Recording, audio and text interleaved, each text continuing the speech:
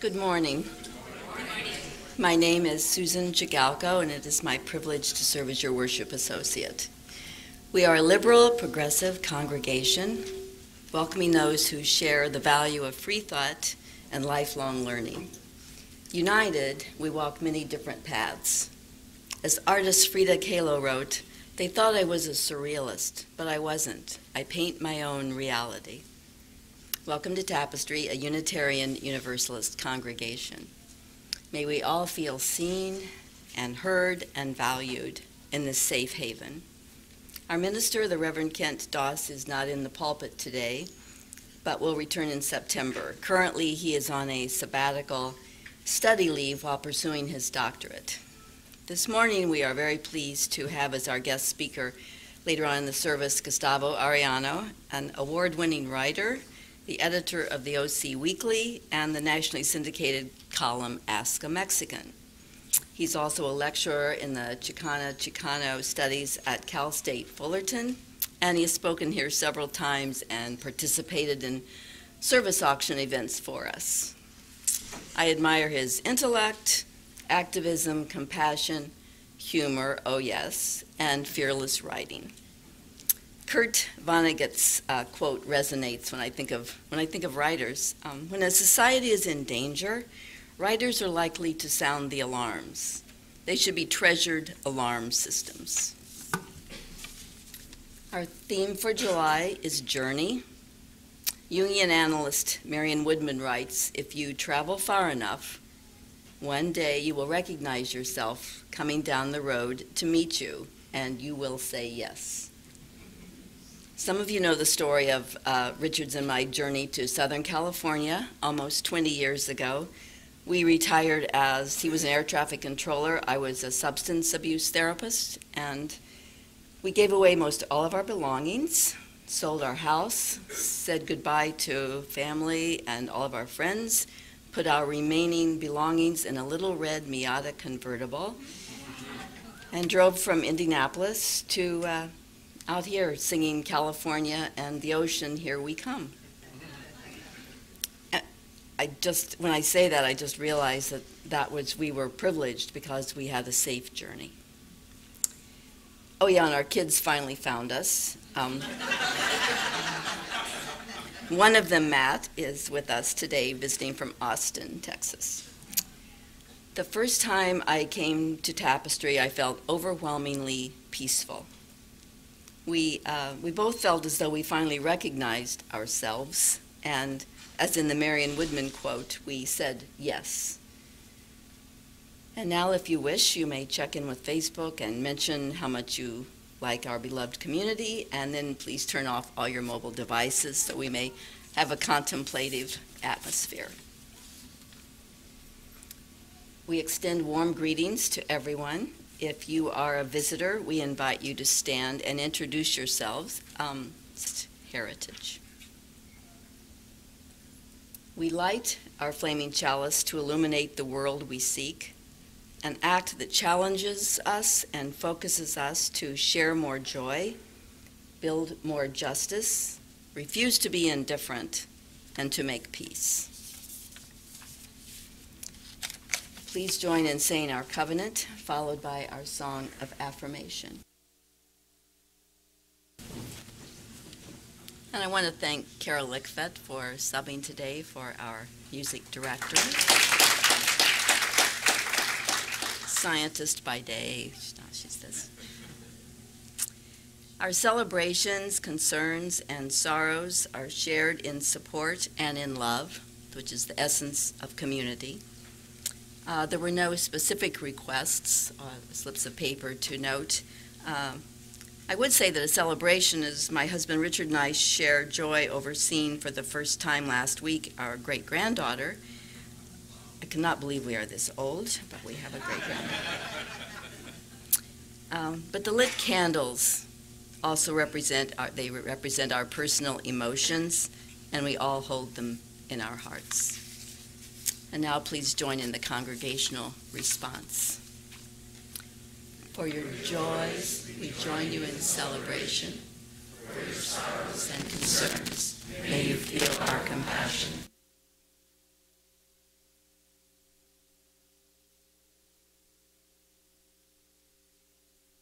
And now the children are invited to join Caitlin Riva up front for the Time for All Ages.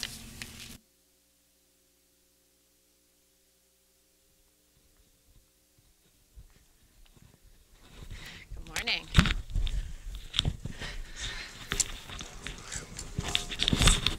Pardon? It is. How did you know that? You've read it before? Yeah, we went into a library and saw it. Oh, okay. She knows that this is a true story. So it's a poem based, maybe sit this way more? Based on a true story that happened in Cuba in the 1930s. So it's called Drum Dream Girl. You guys want to sit here, please? And then you can see better, okay? Right here on the floor in front of your sister. Go ahead, EJ. Perfect. Okay. On an island of music in a city of drum beats, the drum dream girl dreamed of pounding tall conga drums, tapping small bongo drums, and boom, boom, booming with long, loud sticks on big, round, silvery, moon-bright timbales. But everyone on the island of music in the city of drum beats believed that only boys should play drums. So the drum dream girl had to keep dreaming, quiet, secret, drum beat dreams. At outdoor cafes that looked like gardens, she heard drums played by men, but when she closed her eyes, she could also hear her own imaginary music. When she walked under wind-wavy palm trees in a flower-bright park, she heard the whir of parrot wings, the clack of woodpecker beaks, the dancing tap of her own footsteps, and the comforting pat of her own heartbeat. At carnivals, she listened to the rattling beat of towering dancers on stilts. So she heard music everywhere. And the dragging clang of costume drummers wearing huge masks. At home, her fingertips rolled out their own dreamy drum rhythm on tables and chairs. And even though everyone kept reminding her that girls on the island of music had never played drums, the brave drum dream girl dared to play tall conga drums, small bongo drums, and big, round, silvery, moon-bright timbales. Her hands seemed to fly as they rippled, rapped, and pounded all the rhythms of her drum dreams. Her big sisters were so excited that they invited her to join their new all-girl dance band. But their father said only boys should play drums. So the drum dream girl had to keep dreaming and drumming alone. Until finally her father offered to find a music teacher who could decide if her dreams deserved to be heard. The drum dream girl's teacher was amazed. The girl knew so much, but he taught her more and more and more. And she practiced and she practiced and she practiced until the teacher agreed that she was ready to play her small bongo drums outdoors at a starlit cafe that looked like a garden, where everyone who heard her dream-bright music sang and danced and decided that girls should always be allowed to play drums, and both girls and boys should feel free to dream. So that is actually a true story of a woman. Let's see what her name was in case you all want to know. I'll tell you. She was Chinese African Cuban named Milo Castro Zaldariaga, possibly. But now women are allowed to play drums in Cuba. All right, we are all going to the same class again today. We're going to be talking about the importance of toilets, which is really quite amazing. All right, here we go.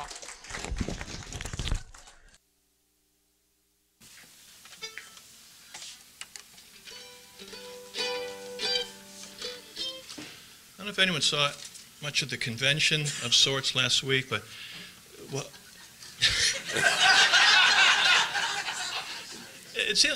I heard a lot of things that sounded very hateful, and so this is a song about hearing and paying attention to other things. Rob and I have been playing it for years, and I think it's probably never more relevant than now. It's called "I Hear Them All."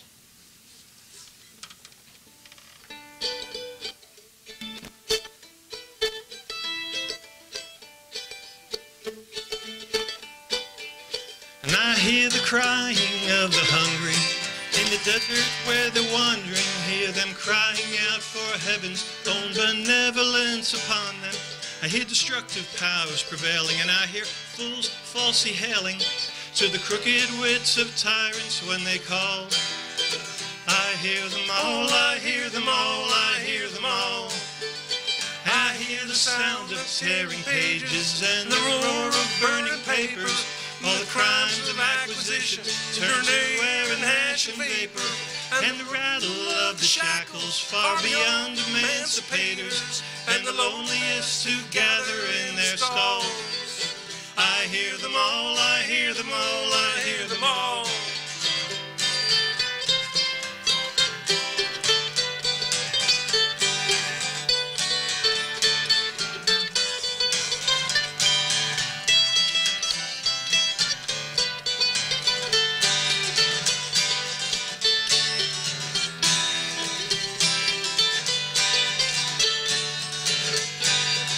So while you sit and whistle Dixie with your money and your power, I can hear the flowers growing in the rubble of the tower. I hear leaders quit their lying, I hear babies quit their crying, I hear soldiers quit their dying, one and all. I hear them all, I hear them all, I hear them all.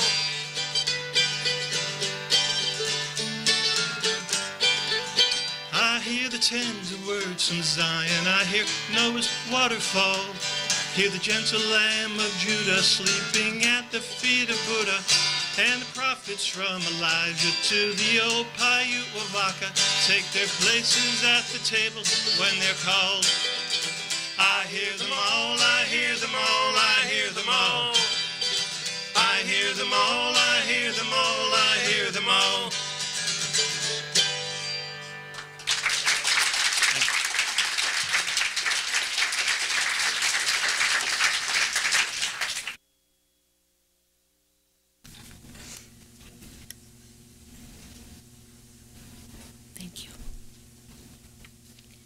The reading today is just a brief excerpt from the Pulitzer Prize fiction winner Viet Thanh Nguyen and writer Carlos Bulosan.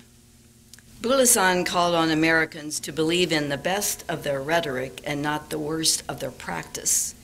He reminds us that a nation without immigrants is a nation without a journey, without an imagination, a state that eventually turns to stagnation. Nguyen says, "My America opens its arms to the world instead of selling the world arms. A country with a capacious humor and the humility to wonder if it is right. But I know another America exists, a more dangerous one. If that America wins, then we and the world lose." I can only add the words of Lin-Manuel Miranda, love is, love is, love is love, love is, love is. Now please take a moment to settle in and calm the mind with silent meditation.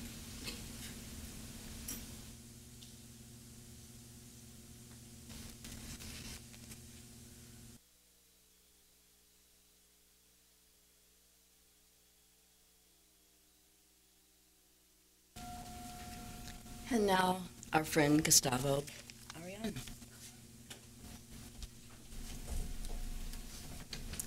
Hello, hello. I have a loud voice, so I have to pace myself. This will be good from here.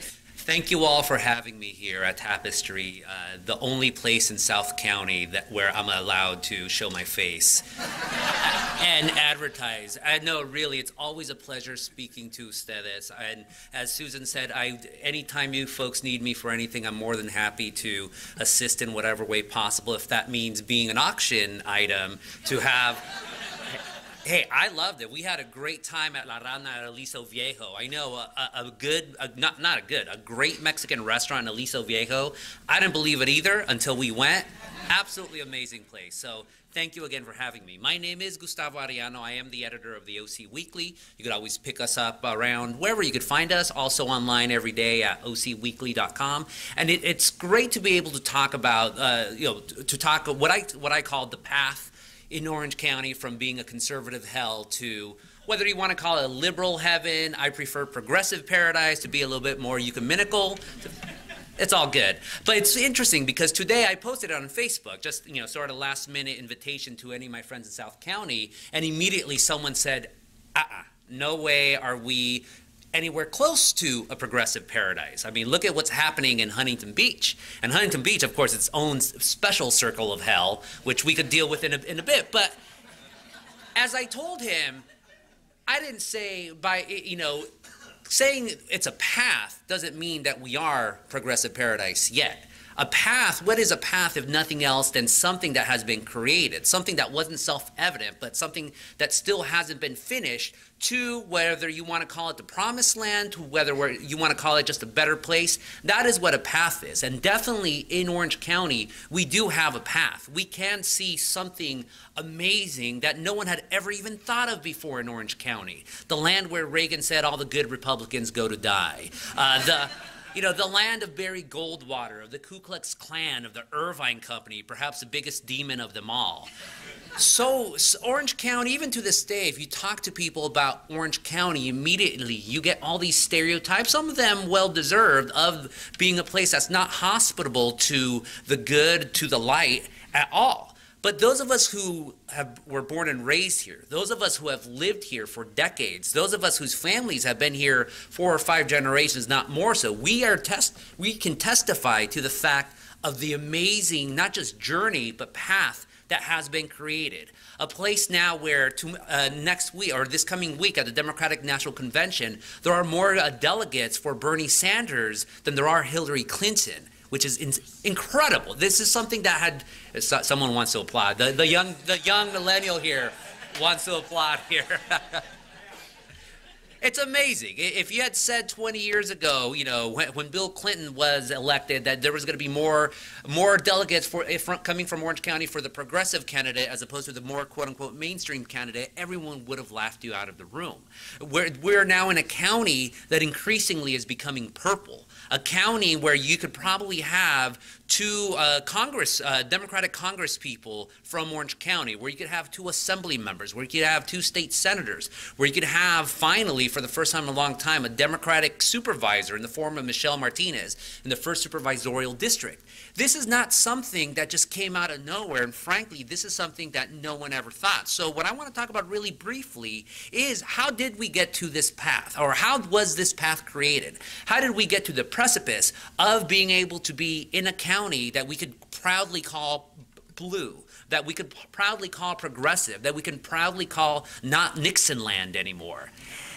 The long story of it, I have to do a shameless plug, but the long story of it, of course, is in a book that I wrote called Orange County, A Personal History, which you could find in the bargain bin somewhere. Didn't sell well, and I know why it didn't sell well, because frankly, it was a polemic. It was a polemic and told the truth about the Orange County that I was born and raised. The Orange County where my family has been in one way or another since the early 1900s, when my great-grandfather and my grandfather went to Anaheim to be able to pick oranges. My great-grandfather quickly left because he couldn't stand the racism that, imagine being a Mexican in 1910, Anaheim, and he couldn't stand it, but left my grandfather to be raised there. He left as a young man, went back to Mexico, had his children, my mom, and all my aunts and uncles, and came back. It's all in Orange County of personal history. But I just want to give a greatest hits, not so much about my family's own journey, but the shout outs to those amazing people who have helped cut the path to where we're at today. And there's so many. I could only speak of just a couple, but these are the ones who you should, once we're done, go back home, Google them. It's okay to take notes and just read a little bit more about that. One amazing person. He is such an underrated, unknown figure in Orange County history, a former district attorney. I know, a good district attorney in Orange County, perish the thought. But his name was Alexander Patrick Nelson. Alexander Patrick Nelson came to Orange County in the early 1910s, became a district attorney, or the district attorney in the early 1920s, at a time when the Ku Klux Klan was in power across Orange County, when they had council majorities in La Habra, in Brea, in in Anaheim, of course, where it was an all-Klan city council, where there was crosses burning all across Huntington Beach, North Orange County, South Orange County. The Klan was ascendant. No one really wanted to take them on except this man, this district attorney named Alexander Patrick Nelson. Alexander Patrick Nelson went around the county and fought the Klan. He found a list, the membership list of the Ku Klux Klan, and read it out loud in public. For reading that out, he was issued death threats. For that, the Klan burned crosses. The Klan flat out threatened him. Very few people wanted to stand by Alexander Patrick Nelson, but nevertheless, he stood tall. And eventually, the Klan was, the official Klan in 1924, they were driven out of office. They basically went underground for a long, long time. And then Nelson was forgotten by the history books. In fact, I did a cover story about him for the OC Weekly a couple of years ago. And in looking through oral histories, there was one man who basically said, Alexander, Nelson wasn't the brightest of men. In fact, really, he was henpecked. That was his legacy. That was his remembrance of Nelson. No, he was a hero. He was a hero. He was someone who stood against the Klan at a time when it wasn't politically convenient to do so. And of course, he was forgotten in Orange County. Another person, really a martyr to the cause, especially all of us who are people of faith and all of us who care about turning Orange County into a better place, was a gentleman by the name of Joel Vorman, or D-V-O-R-M-A-N, however you pronounce it, sorry. I'll say Vorman. Joel Vorman. Joel Vorman was a school trustee in the Magnolia School District. The Magnolia School District is one of the smallest school districts in Orange County. It's really just a square block that roughly encompasses Stanton, Anaheim, Buena Park, and maybe a little bit of Los Alamitos. I can't remember, but it's an elementary school district. Joel Vorman was a World War II veteran. He was a veteran. He was a school teacher at Fullerton High School. He was also a member of the ACLU this would have been 1961, 1962 Orange County. But because of that, and I forgot to say he was also Jewish, because of those three sins for Orange County, he would not be allowed to survive. In fact, there was a recall movement put against Joel Vorman for the specific reason. I mean, the ostensible reason was because he held a meeting of the ACLU in his home. Seriously, that's why he was to be recalled. And not only that, people started pointing out, well, his front door is painted red, so obviously that means he's a communist. Joel Vorman was successfully recalled. The recall of Joel Vorman ended up becoming the spark that created Orange County's modern brand of conservatism, of crazy conservatism. One of the people who led the recall, those of you who have been in the county might remember kooky former congressman, not Bob Dornan, but the other one, not Dana Rohrabacher, but the other one. You guys remember John Schmitz? A couple of you folks do. John Schmitz. John Schmitz, he was the original crazy congressperson. He got his start going after Joel Vorman. The Orange County Register, it truly became notoriously nasty going after Joel Vorman. All the ground troops of the Barry Goldwater Revolution all organized around Joel Vorman to be able to take him down. And he was taken down. Within a year, Joel Vorman died of a heart attack. His family and his widow forever since have blamed Orange County for taking away their father, their husband. Joel Vorman, again, forgotten by the history books. We were able to tell his story in the Orange County Weekly. I've told the ACLU for so long that they should name an award after Joel. They don't listen to me. Who listens to me? No one does. Sorry. So many of these unknown heroes. You have, we all know the case of Mendez et al. Versus Westminster et al., the school desegregation case that served as the forerunner to the more famous Brown versus Board of Education. But a decade before that, you had a Mexican-American by the name of Alex Bernal who bought a house in Fullerton in an all-white neighborhood. He didn't realize that in his in the deed, it said that only white people could live in that neighborhood. No African Americans, no Asians, no Mexicans, no Jewish folks, only white people. Within a week, his neighbors came and showed him what was going on in his housing covenant. Alex Bernal, who was born in the United States, said, "I'm not moving, this is my house." A week later, someone broke into his house, threw out all of his furniture onto the front lawn. A month later, all of his neighbors sued him. How's that, being sued by your neighbors? Must be really nice, right? Sued him saying he is violating the law by merely buying this house. This is 1942, 1943 Orange County. Amazingly, a judge found against the neighbors and in favor of Bernal. And the judge, I don't have the clipping in front of me, but we wrote this story in the OC Weekly. The judge said flat out, we're fighting against the Nazis in Europe right now, and Mr. Bernal's neighbors are acting like Germans. In the bad way Germans, not the good Germans, right? And so Bernal was able to keep his house. That also served as precedent for the much more famous housing covenant lawsuits that would be fought in the Supreme Court. Another great Supreme Court case that dates back or goes back to Orange County, Mulkey versus Reitman. Two husband and wife in the armed forces, actually, based out of here in El Toro. Dorothy Mulkey and her husband, African-American couple in late 1960s, Orange County. They wanted to rent an apartment in Santa Ana. Their landlord declined, did not allow them to rent, and then, of course, rented out to a white couple. They ended up taking their case to the Supreme Court. It overturned, what was the proposition? The Rumford Fair Housing Act in California that basically, it overturned the Rumford Fair Housing Act, which allowed landlords to discriminate based on race.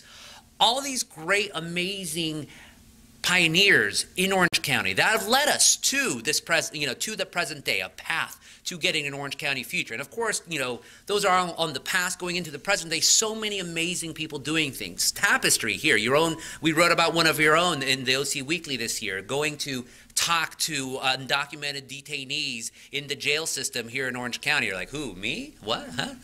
Oh, I know. Raise your hand.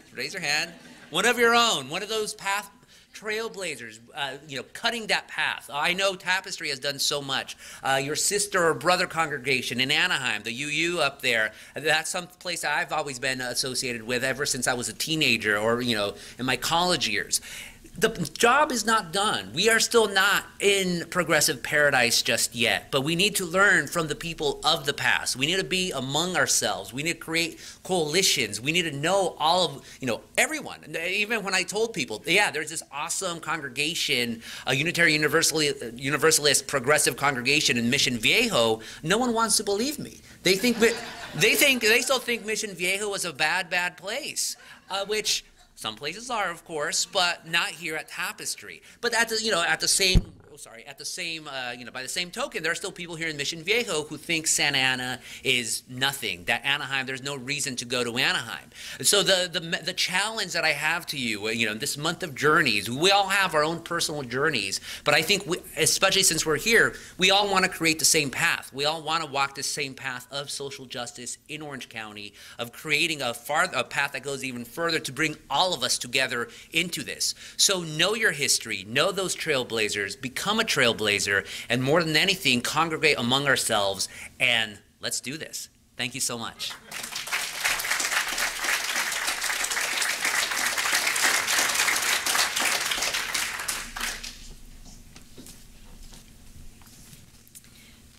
Thank you, Gustavo. Will the ushers now receive the offering?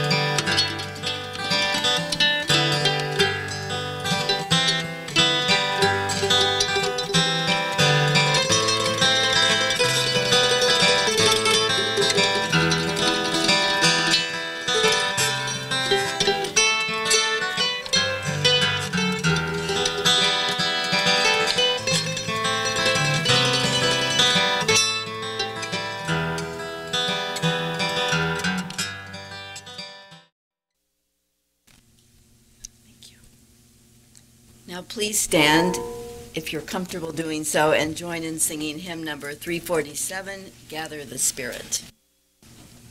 We extinguish this flame, knowing the light remains in the warmth and compassion of our hearts until we are together once again. Carry with you the love and laughter of this place, and let it light your journey, and come back to the one universal everywhere and every when and everyone inclusive home. Shalom, salam, namaste, and blessed be.